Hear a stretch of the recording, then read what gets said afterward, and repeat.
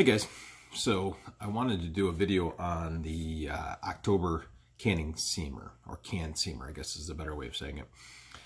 Had a couple of guys ask in the comments about why I went with Oktober compared to the All American, compared to the Cannular.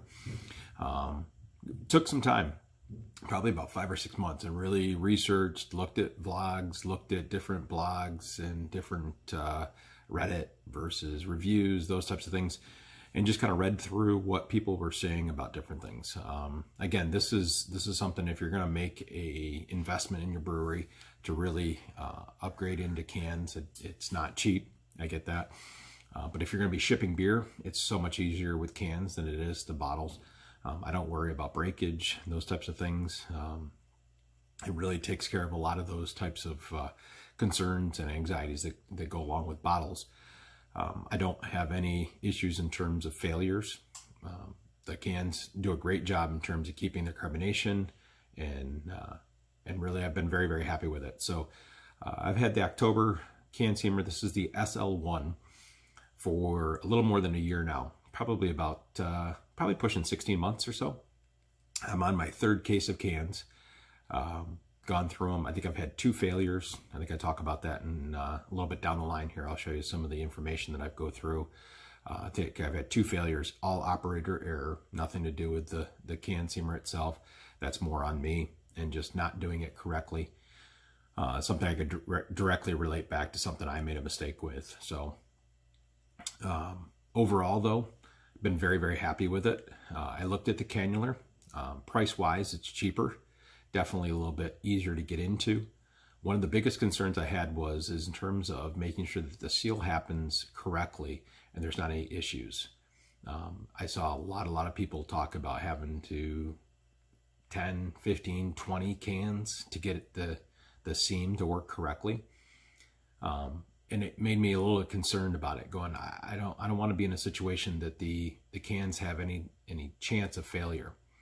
If I'm going to spend the money on this and I'm going to do it, I want to do it right. I don't want to be in a situation that it's got a shot of being, you know, storing it or shipping it and not being right.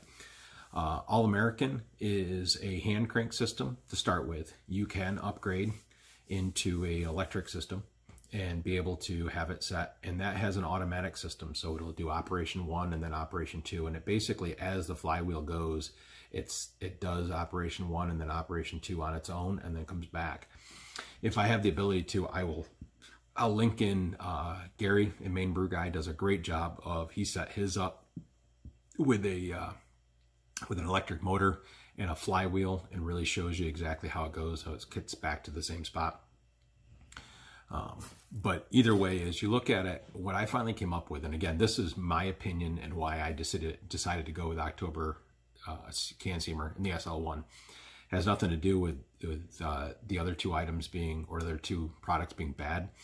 I just made the decision, if I was going to spend somewhere in that $700 to $800 to $900 range, that I wanted something out of the box to be ready to go. I'm not dealing with setting up feelers and making sure that the seams are right. I want the seams to be right. Am I spending almost $1,000? I shouldn't have to worry about the seams not being correct. I don't also want to have to hand crank it if I don't want to have to do that. I want to be able to flip a switch, put the can in there, can it, seam it, and be ready to go. If I got a couple of buddies over and they're like, hey, that's a really great beer, can I take a pint home? I can throw a can in there, pull it out of the pint, or pull it out of the tap, throw it in the sealer, put it on there, and then hand it to them, and they walk away. I wanted something that's going to be a turnkey type of situation. I didn't want to have to do a lot of work afterwards. And a lot of things I do in my brewery are a DIY type of thing. If I have things that are items that I can make multi-use, that I can save money on, I'm all for that.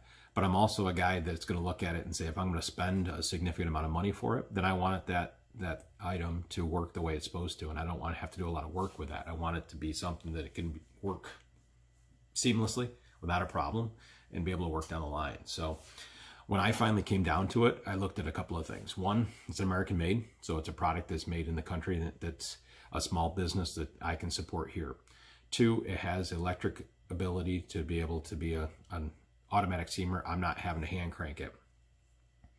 I'm not having to put myself in a situation that I'm going to have to check the seams over and over.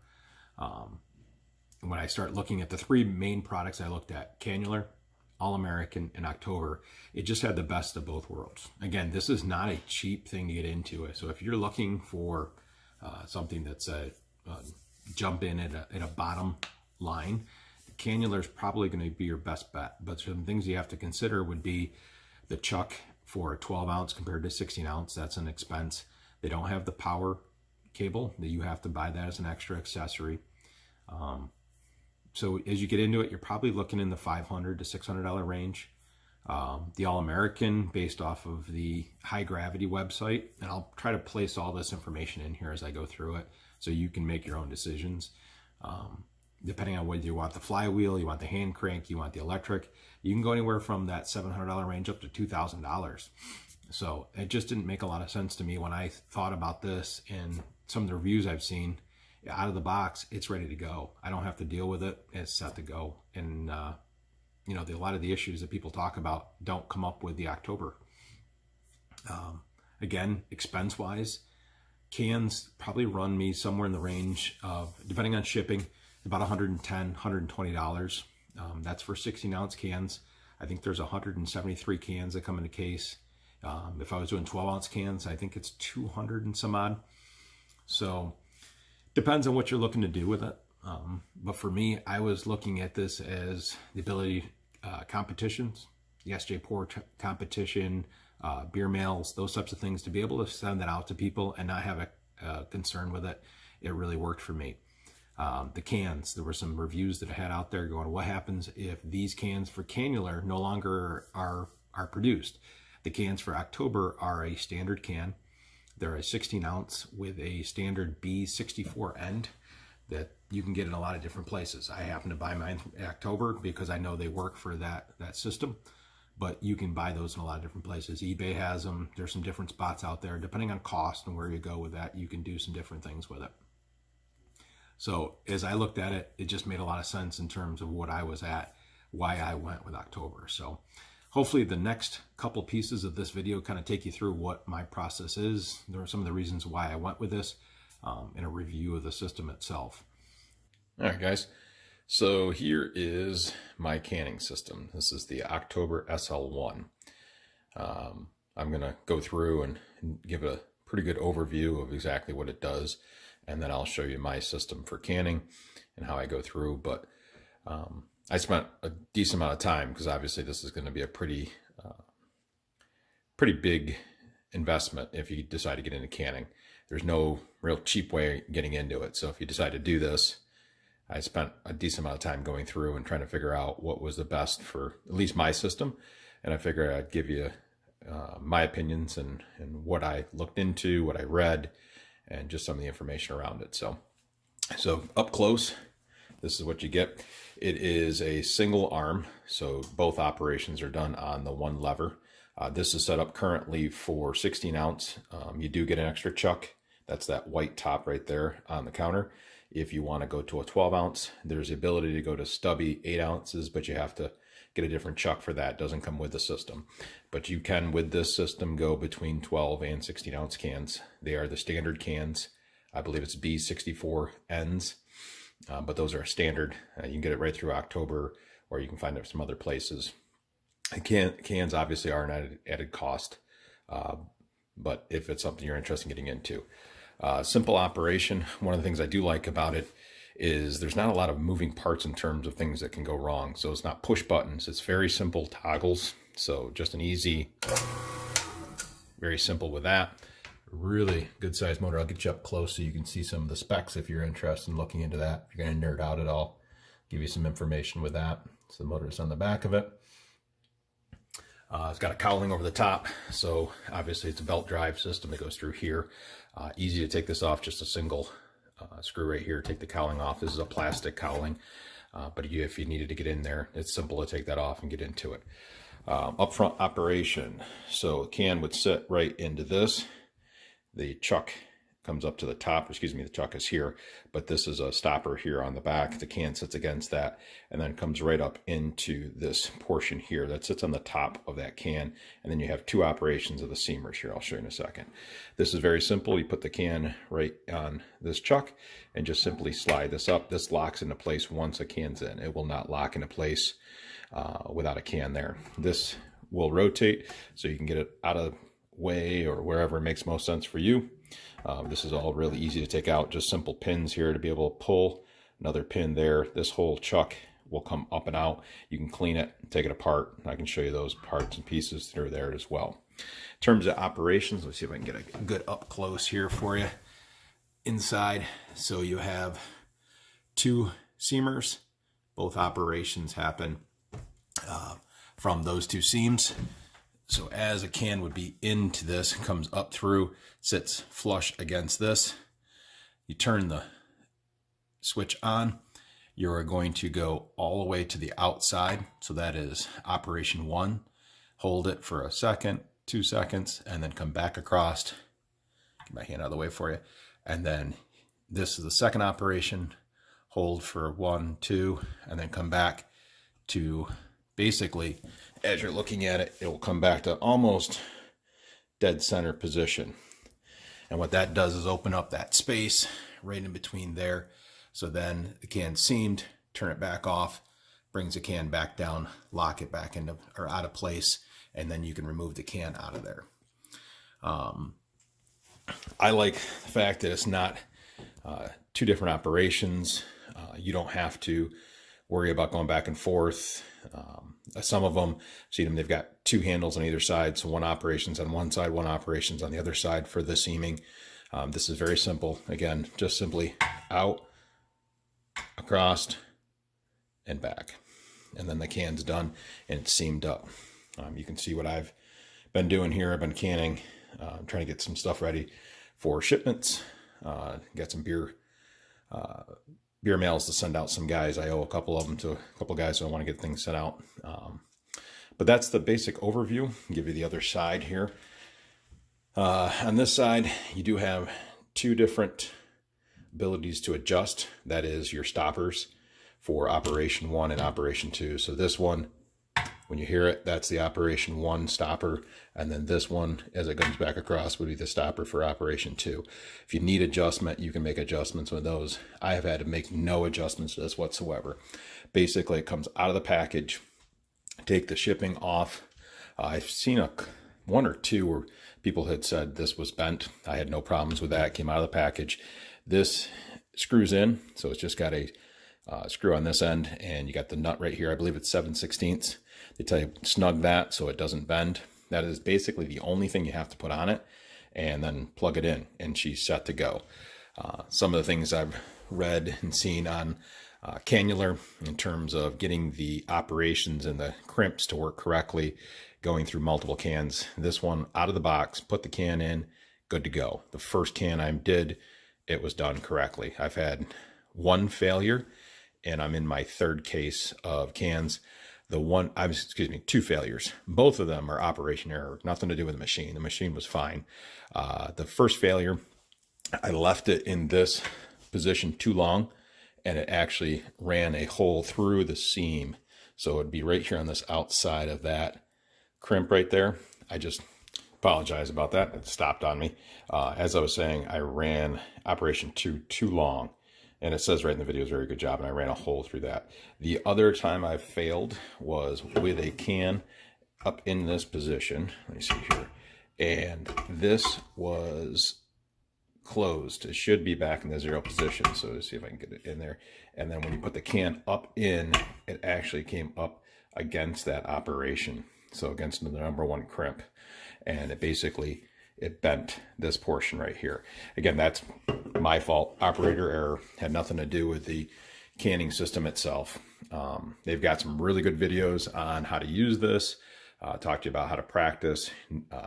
Don't use a can without fluid in it. They tell you to, the first couple cans, just put water in it, cap it, practice a few times. Once you do, a handful of cans, 4 or 5, it's like, wow, this is dumb simple. Very easy to go through. So, thought I'd give you an overview of that. I'll can up. I've got to can up some cans today to finish my my beer mails anyways. So I thought I'd take you through this. Okay, show you my process. If it works for you, if it's something you're interested in doing for canning, hopefully this helps somebody else out. I was thankful to see some videos when I was looking into this and purchasing this. I'll have a portion here. We'll kind of sit down and talk about pros and cons, the three main ones that are out there. Oktober obviously is there, All American can seamers one, and the Cannular. Those are kind of the three that I really looked into. Those are the three most popular that are out there. I'm sure there's probably some other ones, but those are the three that I really looked into and really considered when I was going to pull the trigger on this, what I wanted to do. So we'll talk about those and the reasons why I went this direction. So, all right. Well, I hope that helps some people out. I'll get my stuff set up here to do some canning. Other stuff that comes with it, I guess I shouldn't forget that. So food grade lube, obviously the other Chuck, a really good manual. One of the manuals, I don't know if I've ever seen this before, actual color pictures, talk to you about seamings as they go through. Normally it's black and white, but it gives you different positions for the operations. It's really a well done manual that they bring with it. And then they have YouTube videos as well. So between the manual and the YouTube videos on their site, I found it very easy to figure out.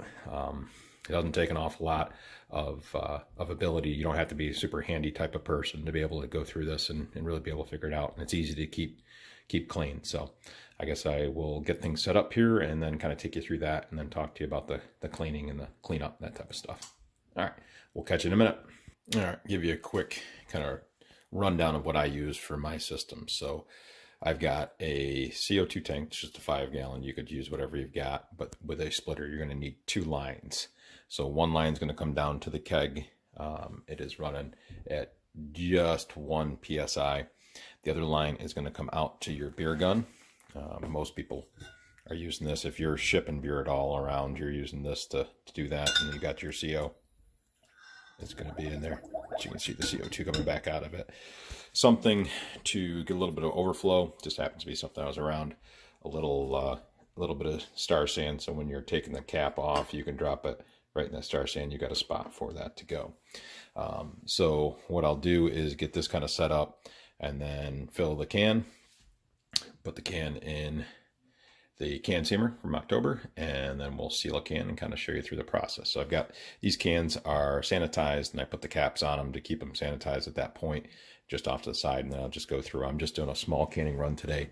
I've got Saturday morning cartoons, a milkshake IPA that Nick, Brandon, and I did as a collab with Exit 12 and myself, and then I also have Kilt Kicker that was Matt at Rec Brewing and I, another collab we did. So I'm canning up those today to be able to ship them off, and then you're going to get a couple of the other ones that I've got here that I've canned up here over the last week or two. So get some beer mails ready to go out this week. So all right, let me get things set up here and we'll kind of take you through the process. All right, so I'm going to try to do this so I can try to stay out of the way the best I can. So again, this has got star sand in it. Drop that in there. This is in star sand. Give it a CO2. And then we're going to start. See if we can get you filling. Bring this over here. So I typically will bring this right up to foam on top. Try not to have it go overflow too much because it will have a tendency to spin off a little bit. But that purging the can gets the oxygen out, especially with this. This is an IPA, so we'll get it up to the top here, right about there. I find that does that. We'll give it a quick hit of CO2. Top sanitized on top of it. Comes in, sets in the chuck. Goes right up in on operation 1. Operation 2, back to 0, off, and then you've got a can all seamed up, ready to go. And you can take those, wipe them down. Sometimes what I'll do is actually leave it in, and as it's spinning, I'll just run the rag around it and just clean it up, and then off to the side. And then I just flip them over like this, and I'll leave them for an hour or two just to double check to make sure I don't have any leaks or anything on the edge of this. So very simple. You can see it's probably, I don't know, maybe 30 seconds for a can to have it seamed up ready to go. I'll let these come to room temperature, and then I'll put a label on them, something like this, and I just use paper, and then I spray an adhesive on the back of it. So I haven't upgraded to vinyl labels or anything like that. So, all right, that is the process. So we'll go through it. One other item that might be interested in looking into, if you get into this, is using something along this lines. These are forward locking taps that I have. This is inner tap, so this actually will screw in right here, and then this becomes a ball lock, and then you can take your liquid disconnect, your liquid ball lock disconnect, click onto that, open the tap, and then just run it out, so you don't have to bring the keg back over here to this side. I've got it just over here on the ground. So something to do if you wanted to. One of the issues I have with that is I don't have the ability to change. I've got 6 taps back here behind. I don't have the ability to change the PSI on each one of those kegs.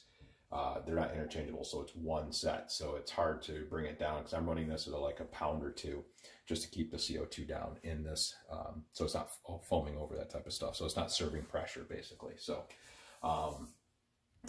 again, if you have any questions or anything on how this runs, again, I can't complain at all. I think I did talk a little bit about this in terms of cleaning. So after you're done, again, these, just a simple little pin pops out. We're going to work it out a little bit. This guy comes right out. So this whole thing can get lubed. I showed you before. Just pop that off. Got a little fitting in there. This is a washer. So just taking that washer off, the ball bearing, clean it up, make sure everything's off of there. Any of the residue or anything that's left over, that just pops back on there. Fits back right in. So I'd run just a little bit of lube across there, comes right back down into its fitting.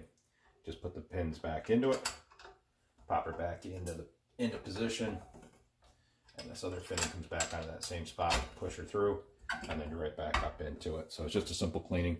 Spray this off with a little bit of warm water, maybe Dawn, just some light type of stuff, or Star Sand, and I just wipe this down, keep it cleaned up. These rollers right here for the operation 1 and 2, it does say after 500 cans, you're supposed to take these off, and the post lube those. I'm into the 3rd box that I'm into, so I'm not quite at 500 cans at that point. I think there's 173 cans in a box, so somewhere in that range of box 4 or 5, I'll have to do that. But so far, no maintenance whatsoever with this.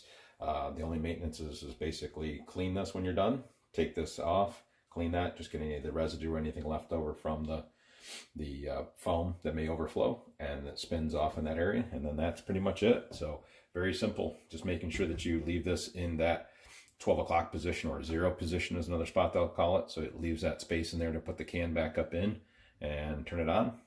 Operation 1, operation 2, back to 0, turn it off, take the can out, and you've got canned homebrew. So love this so far. It's been huge improvement to my brewery, especially if you're shipping beer around like I am. It makes a big difference not having to worry about bottles versus cans in terms of breakage and that type of stuff. So all right, hopefully that gave somebody some information about this, but that's my process as I go through it. All right, guys, I will catch you in a minute. Again, this has nothing to do with the All American or the Cannular not being good systems. I've never used them, so I can't speak to those. Just why I made the decision to go with the system that I went with. So hopefully this is going to help for somebody down the line if you're interested in making this upgrade, that it's something that would work for your brewery. I've been very happy with it. I can't complain at all. It's worked seamlessly right out of the box. Never had an issue. Again, 2 failures and 3 cases of cans. So you're talking upwards of 300 plus cans that I've gone through with 2 failures. And it's my fault. It's not like it's the machine's fault. This was a complete screw up on mine because I wasn't paying attention on one, and the lever was in the way. So when the can went up in the locking position, I screwed that up. And the second one was I left it in operation 2 too long, and I actually wore a hole into the seam. Again, my fault, not the Oktober canning fault.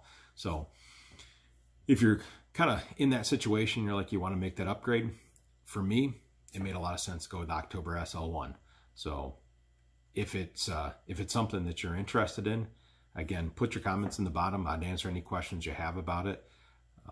But I've been very, very happy. I would buy this again in a heartbeat if I had the money to spend on something to upgrade. It's been a huge help. I use it for Christmas presents. I put 4 packs together and hand it out to guys that I'm buddies with. I don't have to worry about getting growlers back. I don't have to worry about any of those issues of getting those things back. It's a can. They can take the 5 cents and return it, and you're good to go. And it's a cool little item to have on your brewery. You can be a little more professional with it. And somewhere down the road, if I end up going pro, which is a aspiration that I have in a few years down the road, I can always use this item, I think, based on what I've had. If I wanted to can beer and professionally be in a situation that I wanted to put that out into the marketplace and sell it, I think this would be perfectly fine to be able to do that. So probably not as fast as some of the bigger machines that are out there, but when you're looking at it, if it's just me doing it and I'm not looking at spending a ton of money down the road, I think it would work really well for me. So again, these are my opinions just based on what I've gone through. So I hope it helps somebody else out that's looking down the road if you're interested in getting into canning. So again, any questions, comments, concerns, throw them in the comments below. I will reply to what I have. And if it's something that I've dealt with, I will let you know. If it's not, I'll let you know that as well. So hope you guys have a great day. Again, can't say enough good things about the Oktober SL1. Been a great product for me. Love it so far. Again, about 16 months in use and have no issues whatsoever with it. So I don't see any issues going down the line. All right, guys. Hope everybody has a great one. And